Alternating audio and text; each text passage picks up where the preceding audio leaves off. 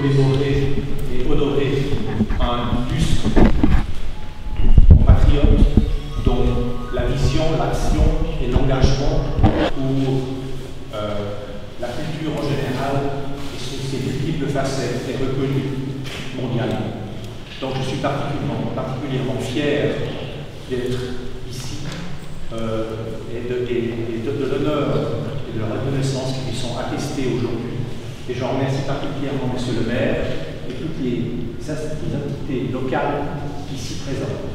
Je salue également particulièrement toutes les personnes qui œuvrent à la collaboration et au jumelage entre Martine et les Noirmènes. Et enfin, je souhaiterais aussi remercier M. Janada pour son engagement constant et sa présence aussi constante ici à la Maison La Romaine par l'appui aux différents projets qu'il fait ici dans la ville, et particulièrement pour ce don généreux de ces magnifiques vitraux pour la cathédrale. Donc pour moi, en conclusion, je dirais que c'est un bel exemple de mécénat et de collaboration entre deux villes qui sont liées par leur histoire, leur culture et surtout l'amitié entre deux peuples.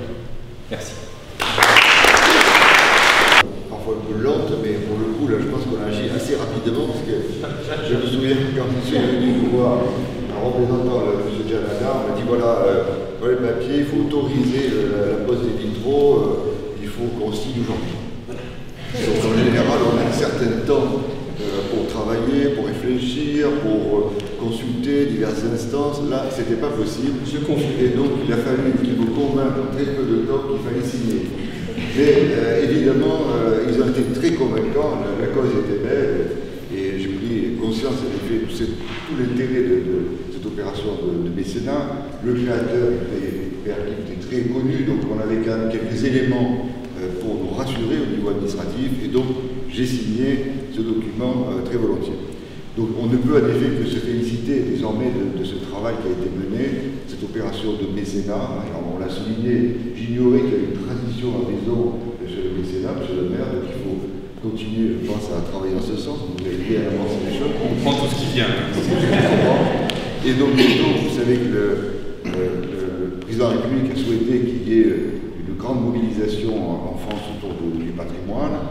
Donc ça concernera peut-être à terme, d'une manière ou d'une autre, la ville de Vaison. En tout cas, vous savez que récemment, le loto du patrimoine a été annoncé, donc c'était une petite semaine à l'Élysée avec M.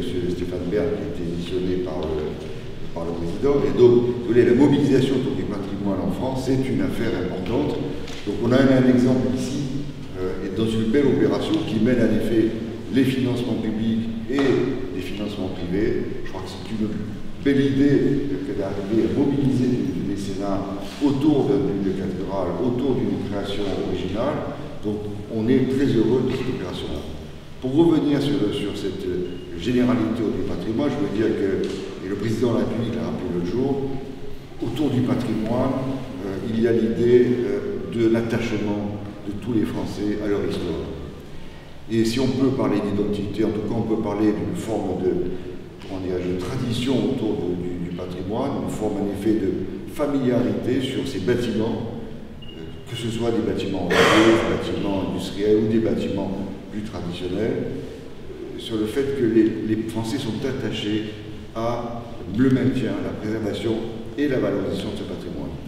Donc tout ce qui peut renforcer ce travail-là, que ce soit du côté du privé ou du côté du public, nous nous y employons pour notre part, ne peut en effet que développer l'attachement de tous au patrimoine. Alors, ce loto va être lancé à la rentrée, donc on en verra les effets, et je pense qu'il est annoncé sur plusieurs années.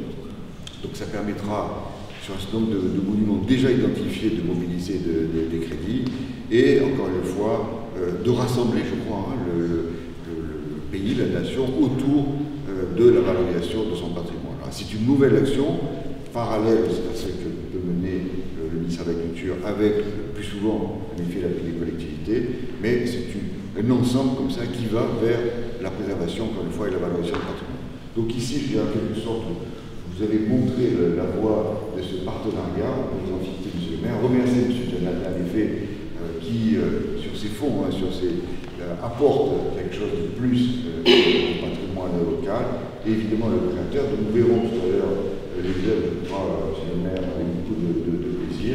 Donc, le remercier pour ce travail de création et le féliciter un peu en amont, mais on connaît déjà un peu son travail, le féliciter pour son apport et sa contribution au patrimoine dans ce pays et dans cette commune. Mesdames, Messieurs, merci de votre attention. Régional, national, local, et puis tous les amis de Vaison, je côtoie depuis de nombreuses années, mes amis de Martigny qui m'accompagnent régulièrement. Je dois dire que, comme j'ai expliqué hier au soir, pour moi, Vaison a été un exemple. Cette année, la Fondation Pierre Janada fête ses 40 ans d'existence. 40 ans. Et nous devrions passer de 10 millions de visiteurs dans le courant de septembre, je pense. Après qu'on a dans une petite ville comme Martigny, avec près d'échelle de celle de Vaison-la-Romaine. Mais comme j'ai dit hier soir, ce qui m'a certainement inspiré, je venais à Vaison-la-Romaine avant la Fondation pour le plaisir, parce que j'ai toujours été intéressé par tout ce qui touche à l'Antiquité, à la romanité, et je trouvais exemplaire ce qui se passait ici. Et je trouvais qu'à Martigny, on était loin de suivre un petit peu derrière. Ensuite, il y a eu la découverte des vestiges d'un temple lors de la construction d'un immeuble que je voulais bâtir à Martigny, un temple gallo-romain. Il y a eu l'accident à la même époque de mon frère Pierre, qui est mort en sauvé des camarades qui brûlaient dans un avion autour d'un voyage en Égypte. Et tout ça m'a fait prendre rapidement une décision. C'était au mois de juillet 76, 76. C'est quoi ça? Vous sortir le sac.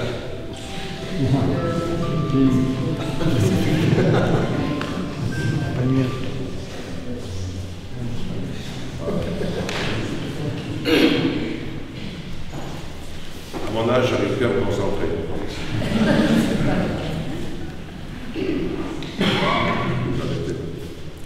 Je disais que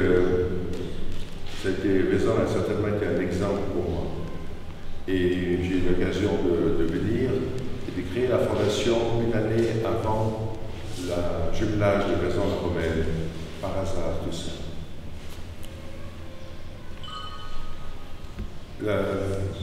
J'ai été vaguement sollicité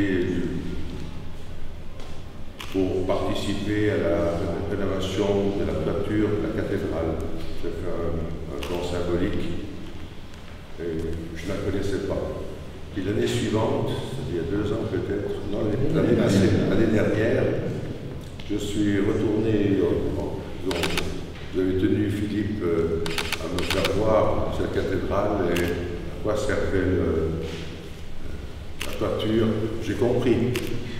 Alors j'ai doublé la mise et pour la réfection des toits. Et là, j'ai eu tout d'un coup le père qui me dirait une illumination. Quand j'ai vu la beauté de ce monument, de cette cathédrale, je me suis dit, mais et là, des vitraux, ça pourrait être extraordinaire, une mise en valeur de ce monument dans l'état où il est, dans le jus où il est. Et je venais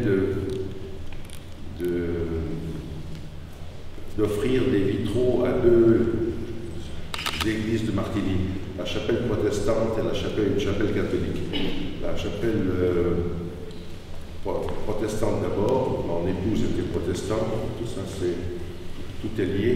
Et puis, ensuite, un conseiller municipal de Martigny m'a dit, mais tu as fait quelque chose pour les protestants et les catholiques. Et là-dessus, je dis pourquoi pas. Il m'a parlé de la chapelle, d'une autre chapelle catholique, la chapelle de la Baccia. J'ai dit, c'est vrai, on pourrait faire quelque chose. Je vous passe les détails. Je suis arrivé au Père Kim, je lui ai proposé de faire des vitraux. Et 7 vitraux. Et c'est une merveille, ces vitraux. Et complémentaires les 2. Maintenant, il y a une 3e que j'ai offerte, qui va se réaliser. La 3e, ça va se faire prochainement. Bon. Et j'ai pensé au père Kim, avec qui j'avais eu beaucoup d'admiration et entretenu des liens d'amitié lors de la réalisation de ces vitraux. Tout s'était passé vite et bien. Et là, je me suis dit, pourquoi pas les vitraux du père Kim? Et là, j'ai eu l'idée et j'ai proposé tout de suite Philippe, et qu'est-ce que ce serait une bonne idée. Et en rentrant en Martinique, j'ai fait une proposition. Je me suis mis d'accord, moi, je crois m'être mis d'accord avec le père sur les conditions de son travail, de la réalisation des vitraux. On s'est mis d'accord et j'ai dit, voilà, j'offre les vitraux et j'ai posé les conditions du montage, mais il faut une réponse dans les 4 mois. Et dans les 4 mois, ça va pas, c'est fini, on n'en parle plus. Et le dernier jour, l'autorisation est arrivée. Je n'ai pas fait comme Jules Verne dans Tour du monde en 80 jours, dire à l'envers. Bon, et voilà comment les choses sont faites, et ça devait être normalement fait, inauguré maintenant, début juin, des vitraux. Bon, 5 seront posés, je me réjouis de les découvrir tout à l'heure. J'imagine que je dois être assez exceptionnel, merveilleux d'avoir cette illumination abstraite, non figurative, qui va baigner ce monument, l'ensemble, c'est encore plus beau. Et tout à l'heure, Philippe, on a bu un café ensemble, et vous m'avez dit, vous m'avez parlé de date quand ce serait fini. Qu'est-ce que vous m'avez dit? Juin 2019. Donc il m'a dit juin 2019. Ensuite, ce qu'il m'a dit. Et puis ensuite, vous m'avez dit un autre truc aussi. Vous m'avez articulé un chiffre. Oui, qui manquait un complément de combien? De 60 000 €. Voilà, je dois dire qu'il manque 60 000 €. Alors j'ai fait un petit calcul. Entre la toiture et les vitraux, j'ai donné 140 000 €. Donc attention, laissez-moi finir ma phrase. Vous n'écoutez pas là-bas, je n'ai pas d'histoire. Donc je mets les 60 000 € qui manquent, ce que vous m'avez dit, ça fait un chiffre compte de 200 000 €, mais il y a une condition.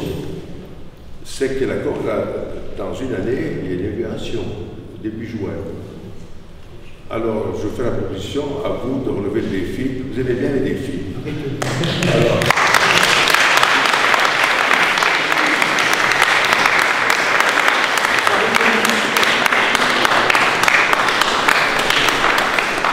et vu mon âge, je prendrai toutes les dispositions pour faire le nécessaire, que le versement soit effectué à ce moment-là. Mais j'espère quand même être présent pour voir ce monument terminé. Et je me réjouis de découvrir tout à l'heure le travail de père Kim, encore une fois exceptionnel. J'ai aussi demandé au père Kim autre chose. Je lui ai dit, il n'en faut pas d'autres dans la région.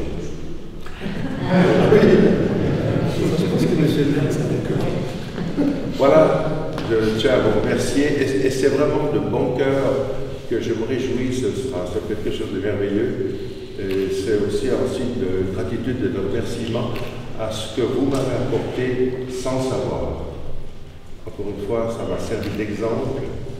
Il y a un regret, c'est qu'à Martigny, ils ne sont pas foutus d'appeler Martigny la Romaine. Ah oui, pas de raison la Romaine, Martigny la Romaine, c'est une pub gratuite quand je vois. Mais paraît-il que ce n'est pas un Italien qui va changer le nom de la ville. Voilà, je vous remercie de votre attention.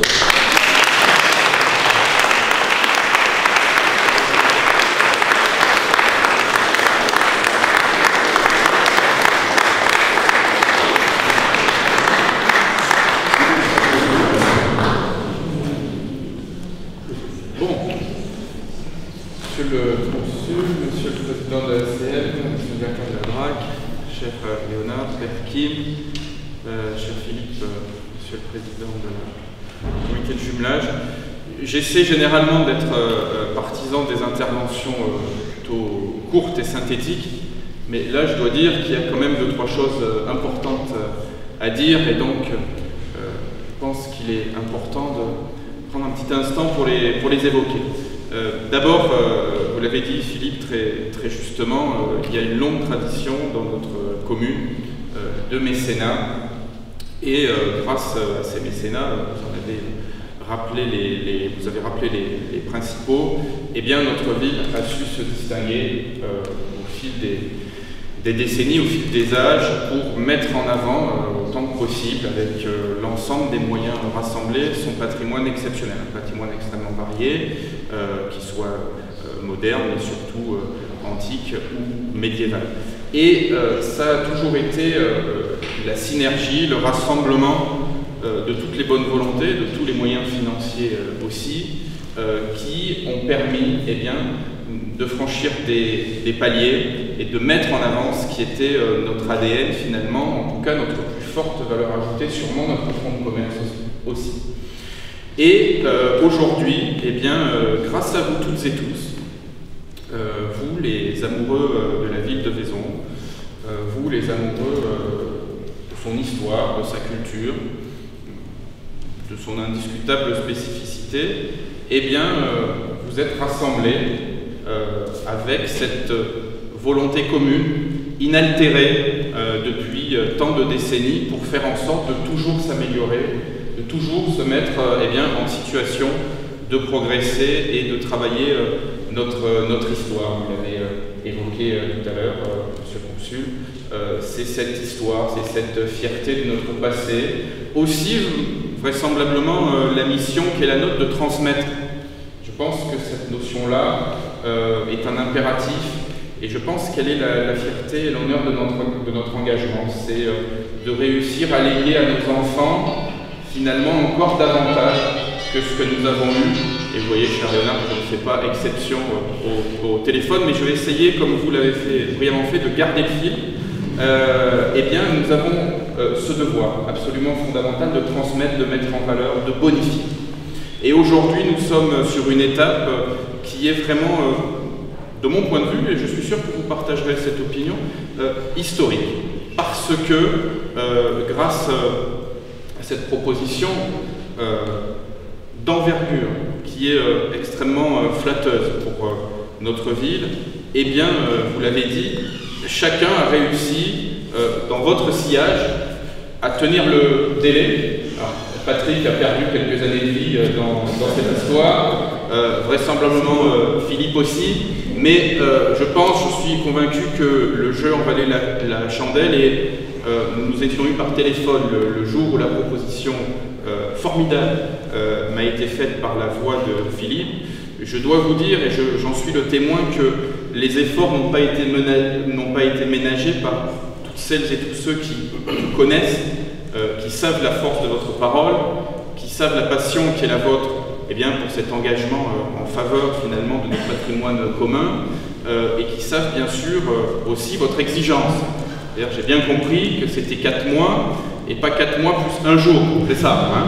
Alors, c'est ça. Alors maintenant, oui, c'est une année. On a gagné 8 mois, mais on a beaucoup plus de vitrage à poser. En tout cas, les efforts n'ont pas été ménagés. L'écoute de nos partenaires a été totale. Vous l'avez dit avec humour, mais je pense que dans le feu de l'action, on n'a pas tout de suite rigolé. C'est après coup qu'on rigole et qu'on peut se dire, on l'a fait. Et naturellement, l'ensemble des partenaires que vous êtes ont été fidèles au rendez-vous. La ville, bien sûr, et j'en remercie les agents et les élus, a été évidemment là, parce qu'il fallait soutenir ce beau projet Perkin, que nous avons eu la chance de voir poser en direct, avec les quelques aléas de chantier qui, eux aussi, resteront gravés, je pense, dans nos mémoires respectives. On n'en donnera pas, sans mauvais jeu de mots, tous les contours, mais en tout cas, il y a eu quelques moments de rigolade, mais là aussi après coup, parce que je peux vous le dire, cher Léonard, vous allez découvrir quelque chose d'extraordinaire, et tout ça, on vous le doit, vous en avez été le catalyseur.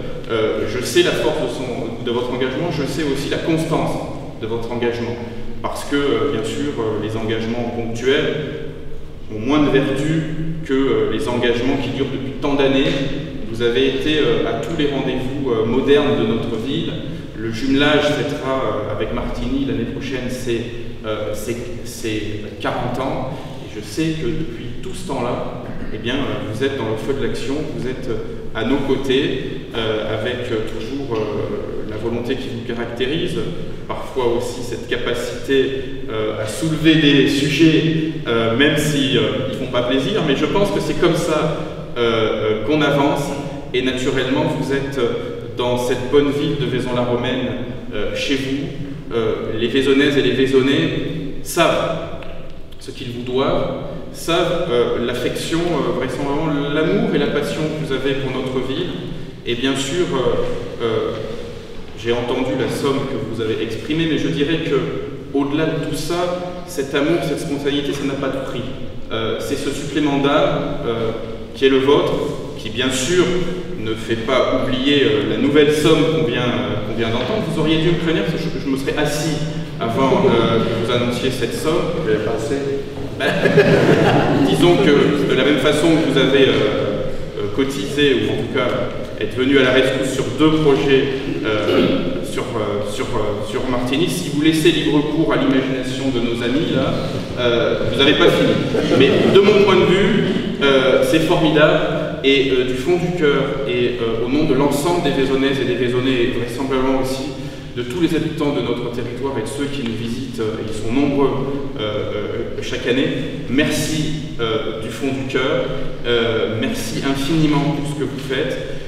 Soyez assurés, cher Léonard, que nous allons, comme en première instance, mettre les bouchées doubles pour être encore une fois au rendez-vous de l'avenir, de la progression de notre ville, de sa mise en valeur absolument formidable. Et donc, nous avons une belle journée qui s'ouvre à nous, mais la perspective dans la vie, c'est ce qui nous guide, c'est ce qui nous pousse. Et donc, nous vous donnons d'ores et déjà rendez-vous l'année prochaine, à peu près à la même époque, pour être encore en situation d'être au rendez-vous. Je pense que c'est ça qui compte, de l'histoire que nous devons transmettre à nos successeurs, et c'est là le cœur de notre engagement commun.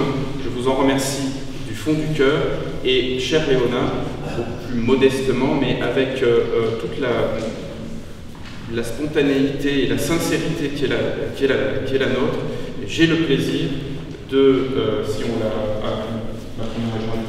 merci beaucoup Chantal, parce que moi si je le garde, je peux la perdre à tout instant, donc il fallait qu'on soit vigilant. J'ai le plaisir de vous remettre la médaille de la ville. Je pense qu'il est inutile d'attendre l'année prochaine. On a déjà fait un beau chemin ensemble, et je pense que chaque Vaisonnaise et chaque Vaisonnais s'associe à moi dans cette remise qui nous fait vraiment très plaisir. Encore merci à vous.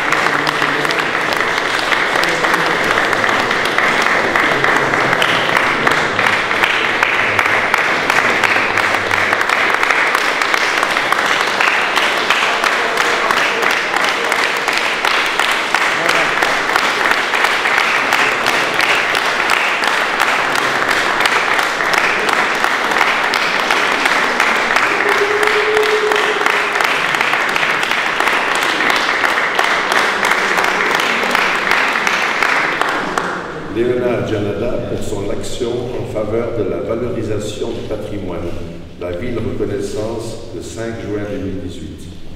Voilà, magnifique.